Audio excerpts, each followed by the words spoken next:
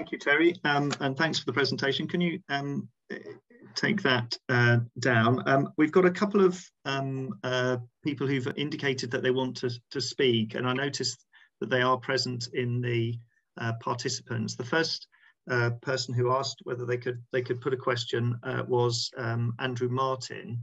I think, Ryan, we need to just unmute you, Mr. Martin, I think. Is that right? Or are you able to? I think your mic's open. So yes, I've opened my mic, please. Okay, can I go ahead? Yes, please. Okay, well, thank you very much, Chair. My question is, why is there so little support for Greenbelt from the council and councillors when there is so much rhetoric about doubling nature and biodiversity net gain? Let me explain the reason for my question. There are many people concerned about NECAP and the AAP, which is seen by many as a lose-lose situation for Cambridge. The first lose starts with a new North Cambridge station. Planners see this as a way of satisfying the housing requirements and extending business sites, but it has gone to extreme where it results in a Hong Kong-style ghetto, which is not typical of Cambridge design. There'll be a lack of open space, although you have increased it, it's only a fairly small amount. There are no recreational facilities, no secondary schools, and land-hungry primary schools will be in cramped conditions. In fact, visitors to the site are being discouraged. There will be an unbalanced demographic due to the high proportion of flat dwellers. There will also be a huge increase in traffic movement as people living there will not necessarily work there, and people who work there may not live there. There'll be no large supermarkets in the area, so they will require residents to drive to purchase their weekly shopping. The second lose is the more important one, is the relocation of the wastewater plant. The outcome of this is a result of the councils voting for it without due regard for its destination. This is now in the hands of the DCO process, but it will be the result initialised by the two councils who then organised the government HIF grant to pay for the relocation. The shocking decision of Anglian Water, a private company which is only accountable to itself and the wishes of its shareholders, to choose Honey Hill, a significant green belt site. Anglian Water has totally ignored all of the results of the consultation process. This will result in an industrial site larger than Wembley Stadium. Yes, larger than Wembley Stadium. Wembley Stadium is 18 hectares. The new site is 22 hectares. Sorry, Mr. Martin. Obviously, we've got a number of people who've asked questions in the Q&A, and in order to get through, can I ask you just? I appreciate the statements that you're making, but could you get to your question, please? Yeah. Yep. No, I'm basically saying. Well, I've already asked. I'm basically saying there will be a problem, and my main problem is about the green belt. So I'm talking about how much interference there will be by destroying the green belt at Honey Hill and the various different things that will change the nature of that area. So going back to my question, it is in our campaign to save Honey Hill, we have written to many councillors, all councillors, asking for their viewpoints. So I'll ask my question again. Why is there little support for Greenbelt from the council and councillors when there is so much rhetoric about doubling nature and biodiversity net gain? Basically, you seem to ignore Honey Hill. It's Greenbelt. You talk about open space and green belt, but you don't even mention it. It's just gone out of the window and not being discussed. So I want to know from councillors and the council what they think about Greenbelt and why they think it's a good idea to destroy Honey Hill. Thank you. Okay, thank you for your question. I think obviously it's a very wide-ranging question in terms of and your comments. I think probably from my perspective, it might just make clearly this is part of a wider spatial strategy, and I just wonder whether or not someone from the planning service can just very briefly, because I'm conscious of other questions, explain the basis of the approach to the spatial strategy that the councils have put forward at this moment in time as part of the process. And then I'll ask Catherine Martin, I think, has also got a question as well, although again, please, if we can think about keeping it brief. Stephen, would you like me to come in first on that one? Yeah, yes, please, Caroline. Good evening, I'm Caroline Hunt. I'm Strategy and Economy Manager in the Shared Planning Service. So in terms of why the focus on North East Cambridge as a location for development in the Greater Cambridge Local Plan, we've looked at a whole range of issues as we were preparing the plan in terms of the constraints that exist in and around Cambridge, the pressure there is for economic development in this area. It's been a very positive, very successful area in terms of economic growth, and that therefore requires housing to support those jobs, and where possible, those homes to be close to those jobs too. So we've looked at a whole range of issues, including the desire to reduce the need to travel, and the priority of focusing on brownfield land for development, and the whole suite of evidence that we've looked at, which covers everything from the forecast level of growth through to the importance of biodiversity, which the councils do see as a really important issue, the transport implications of various different spatial strategies, everything from within the urban area, as is the case at North East Cambridge, land on the edge of Cambridge in the green belt, which is the case with, we've had a number of sites put forward to us on the edge of Cambridge in the green belt, new settlements around, further new settlements around Cambridge, or growth around villages. And we looked at over 600 sites in total that were put to us. But what came out really clearly from our evidence, particularly from a transport and movement point of view, is that North East Cambridge is the most sustainable location for development, because it means that people have to travel less. You've already got the public transport from Cambridge North Station, from the busway, with more proposals still to come, with the Chisholm Trail coming in and so on. So from a planning point of view, it is a very sustainable location for development. Now, we have been really clear that, and this is a site that's been looked at over, in planning terms over many years, and it hasn't been possible to look at this site for development in the past because of the constraint of the water treatment works, and the plan is therefore predicated on that relocation taking place. It's not requiring that relocation to take place. So yes, we understand that the relocation requires, it's like to grow a greenbelt location, and the councils will consider those proposals as Anglian Water go through the process as statutory consultee in that. But picking up on one of the questions in the chat, which I think is related to this, is, are other sites considered if it wasn't North East Cambridge? Well, the answer to that is we considered 600. There are no easy answers to meeting development needs in this area, and we would have to look at whether and where the most sustainable alternative location would be, which could be on the edge of Cambridge, for example, in other greenbelt locations, or around villages.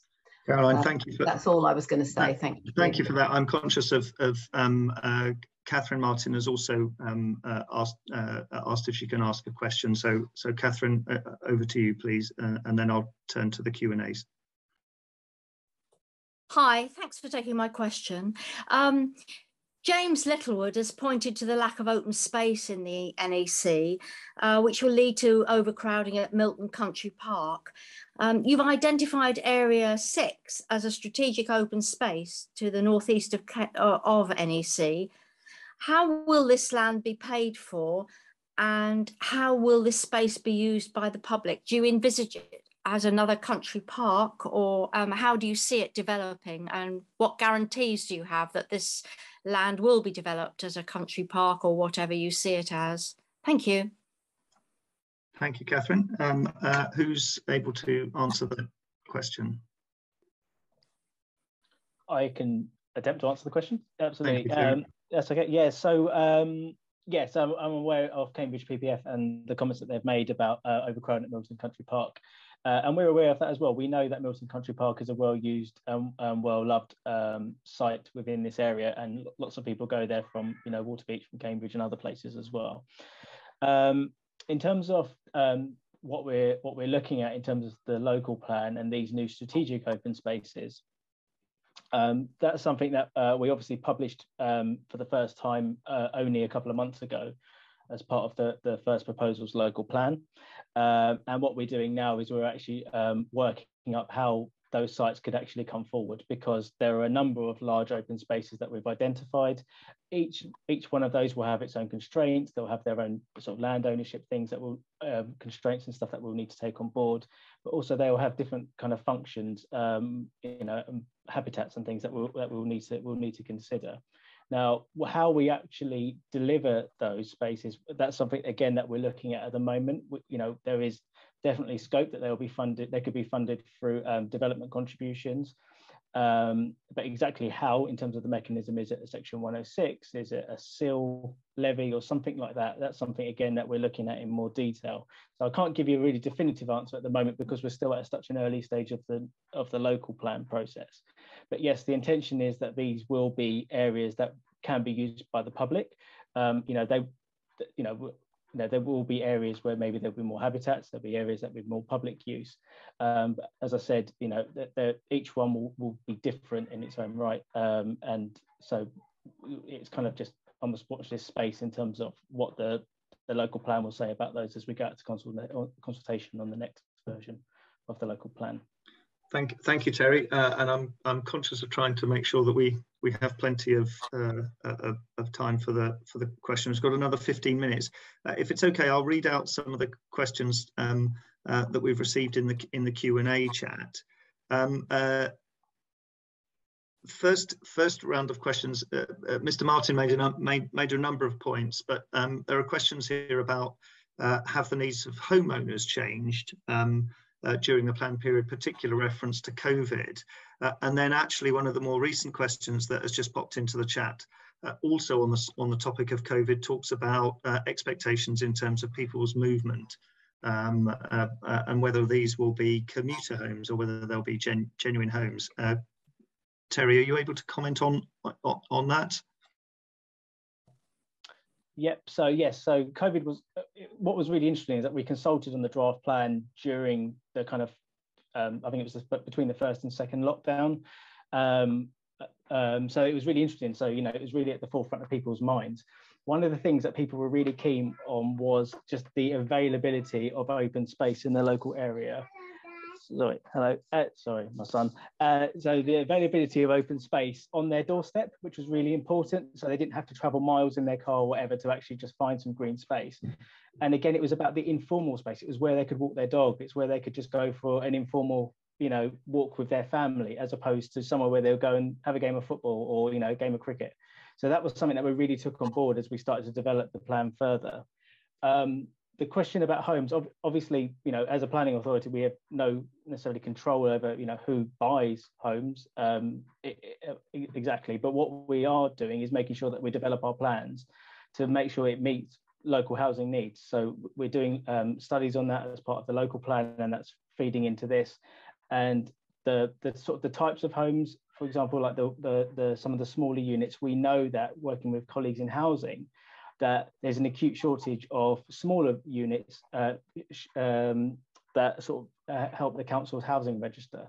So that's again something that we're working up with our housing colleagues to make sure that we're providing the right housing in a really sustainable location on the edge of Cambridge, close to facilities and jobs. Thank you, Terry. There are a couple of questions relating to Milton Country Park. One is around the delivery of the, I think referencing the Sporting Lakes proposals, and the second is the issue about how Milton Country Park is supported in many respects by people driving to it and paying the parking charges. Do you want to kind of place, because we have had representations about Milton Country Park. Caroline or Terry, I don't know whether you just want to comment about the potential in future for Milton Country Park to be to receive support from development at NEC? Yeah, so we've actually been engaging with Milton Country Park for a number of years now. Before this forum was set up, we actually had a community liaison forum, and Milton Country Park were actually on that forum, and we've developed a really good relationship with them as part of that. Now, at the moment, the planning permission for the Sports Lake proposal has lapsed, so there's no definitive proposal on the table at the moment for the Sports Lake extension. So in terms of the plan making process, we can't specifically say where any offsite contributions from North East Cambridge would go if there isn't a firm proposal in place. So we can't say X amount of money is going to go towards Milton Country Park, because at the moment there is no proposal. So that's something that we'll need to keep in mind as we undertake the health check on the area action plan, but also as the plan continues to go through the examination process, and then later on through any plan reviews as well. So that's something that we're really mindful of. The infrastructure delivery plan that we've undertaken for North East Cambridge identifies that that developer contributions towards strategic open space off-site, so places such as Milton Country Park or the area that I showed in my presentation between Cambridge and Northstowe and Waterbeach, is for over £1 million to go towards off-site green open spaces. Now that's in addition to the £69 million that we anticipate will be for on-site green and blue infrastructure. So a considerable amount of money going towards green and blue infrastructure, and as I said, over £1 million, at least £1 million, if not more, towards off-site enhancements. Thank you, Terry. There was a question about accommodations for cycling, particularly in terms of routes across and over the river. Can you just comment on the extent to which, I'm just looking for the comment in the chat, sorry. Yeah, what new cycle connections are you considering to cross the river? So as part of the spatial framework, we aren't proposing any additional connections over the river. Obviously the Chisholm Trail Bridge has just recently gone in and opened, which is great. So what we've been really keen to do is make sure that we have a really good network within North East Cambridge for walking and cycling, and we provide all the necessarily segregated routes and things to make sure that walking and cycling is the kind of the obvious choice for people when they're moving in and around North East Cambridge. Now, one of the things that we are keen to do is have a bridge over the railway line that goes into the area known as Chesterton Fen, which is just the top end of Fen Road. And then that will then provide a link to the river towpath, which will then enable people to go north up towards Waterbeach and then south towards the Chisholm Trail and the city. So we're not providing any new bridges in addition to what there are, but we are improving connectivity towards the river in that direction. Thank you, Terry. We've had a question about when can we have a date on when we predict whether we will need a secondary school or not, or is that an expectation that residents will move when they've children that are older? Do you just want to clarify the position in terms of the education engagement? Yeah, so we've been working really closely with colleagues at the County Council, both in terms of the demographics team that generate the population forecast and also the education team there as well. North East Cambridge would only actually generate around 1.4 forms per entry in terms of secondary school provision, and I believe the minimum is kind of around 4 or 5 forms of entry in order to actually require a new school. So based on that, the numbers aren't there in terms of secondary school pupil yields, and so therefore the county have recommended that we go with off-site contributions to improve the existing schools within the existing communities. Thanks, Terry. There's a question about the mix of housing proposed for NEC. How many 1-bedroom and 2-bedroom flats and houses and so on? I don't know whether you can provide a breakdown on that. I don't have the percentages with me, but we can provide that afterwards in the written responses. But it's fair to say that it's predominantly flatted, and I believe that the the largest proportion of those are 2-bedroom units. But we can give a detailed breakdown. But it's the numbers are actually in the area action plan itself. But we can provide that. Thank you. I'm sorry, I'm trying to look at different screens, but I've got a raised hand from someone who identifies themselves as Anthony. Anthony, are you able to ask your question? Yes, it's Anthony Carpen here. Can you hear me? Hello, yes, we can, Anthony. Welcome. Thank you. My question is about the Milton Road garage site, which is just south of the busway and just west of Milton Road, and it's just within the southern boundary of the site, and you've got about 75 homes, I think, initially allocated for there, but the area footprint is about this is actually larger than that for Parkside Pool, and I've had a number of conversations with councillors saying that this would be an ideal spot for either an indoor swimming pool or a Lido, because it would serve two of your most economically deprived wards in Cambridge, i.e. East Chesterton and King's Hedges, and it would serve the North Cambridge Academy, and it would serve Cambridge Regional College, as well as the North East Cambridge site. Furthermore, you've got all of the public transport and the active transport access, North Cambridge railway station, all of the villages along the busway, and furthermore, your indoor sports facilities strategy from 2015. Yes, I'm that sad. I read these documents, said that Parkside Pool, the main used pool at the moment, is already well over capacity. At the moment, in particular in peak times. And also Cambridge University also recently announced that they are not prioritising their West Cambridge swimming pool. So therefore, I urge you again, if Anglian Water decide to go ahead with ministerial approval for their move to wherever they're going to move to look at that Milton Road garage site as one where you can build a swimming pool. And finally, in the consultations that you do, please ask the children, please ask the primary schools, secondary schools and CRC whether they think it would be a suitable site for a swimming pool, because ultimately they will be the ones, it's their future, they're the ones who are going to be doing it. Thank you. Thank you, Anthony. I don't know whether, Terry, you want to comment. We have, I think you touched upon the issue about pool provision. I suspect there is something, Anthony, to come back to in terms of thinking around pool provision across the growth planned in the local plan as well. But it's an, I think the point's well made, and certainly we can take that consideration away.